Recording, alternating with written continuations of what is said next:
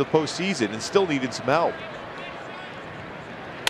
Broken bat roller towards third. Beltre comes in, barehands it, fires to first, throws wildly. That'll bring in two.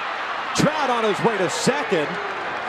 And the Angels are on top again. How about that? That should be a hit, you would think, and an error. You talk about playing little ball to score some runs. This is unbelievable.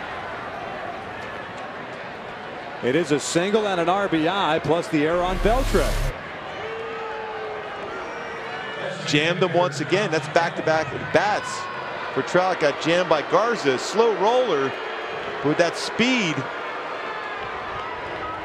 I don't know if he gets him anyhow. Even with a perfect throw with Trout going down the line, but another mistake.